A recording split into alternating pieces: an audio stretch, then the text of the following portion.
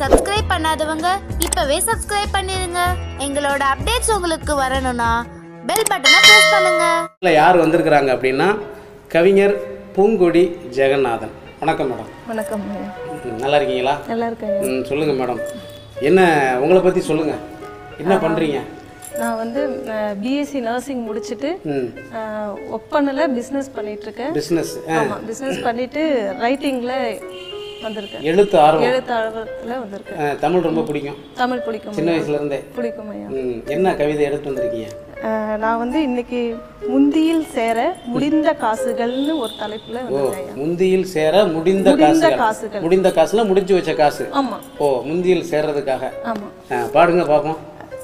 இந்த கவிதையில யார் வந்து முந்தியில் சேர, எது சேர, அதுன்றதுதான் இதோட உள் கருத்து.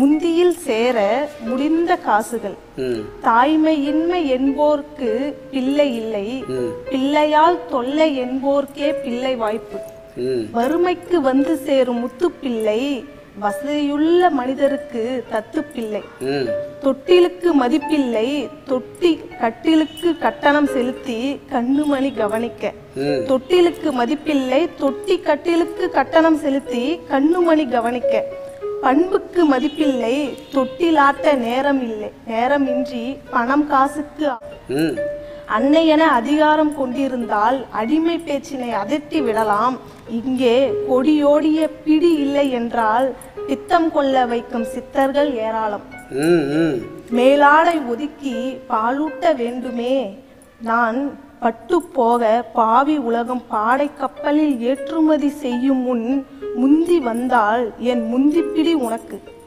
பெருக்கல் குறிப்போல் வயது பெருகி போக என்னை வகுத்து பார்க்கும் வாக்கியங்களை, பெருக்கல் குறிப்போல் வயது பெருக்கி பார்க்குது, அப்படி போயிட்டே இருக்குது. ஆமா, பெருக்கல் குறிப்போல் வயது பெருகி போக என்னை வகுத்து பார்க்கும் வாக்கியங்களை கழித்து உன் கைகள் கழுத்தில் மாலையிடும் நாள் எப்போது, கல்லெடுத்து யானை கட்டி தாளாட்டு பாடுகிறேன், கல்லெடுத்து யானை கட்டி தாளாட்டு பாடுகிறேன், வானவில்லாய் நீ வண்ணம் அளிக்க, என் சேலை எங்கும் உன் வாசம் நிறைந்து நிற்க.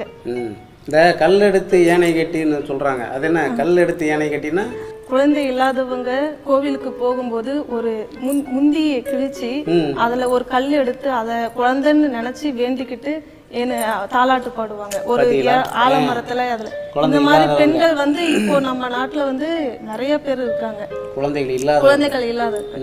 அதனால கல்லெடுத்து யானை கட்டி தாலாட்டு பாடுகிறேன், வானவில்லாய் நீ வண்ணம் அளிக்க, என் சேலை எங்கும் உன் வாசம் நிறைந்து நிற்க, நித்தமும் வேண்டுகிறேன் நிறை மாதம் முடிந்து நீ முந்தியில் சேர, முடிந்த காசுகள் மூச்சு முட்டி போகும் என் கண்மணியே, என் கண்மணியே, காலம் தாழ்த்தாமல் தாய்மையில் என்னை ஏறச்சே, சுமக்காத கருப்பை என்ன கல்லறையா, சுமக்காத கருப்பை என்ன கல்லறையா, என் கண்மணியே, கடைசி காலம் கண்முறங்க வேண்டியாச்சும் என்னில் உறங்கு நீ.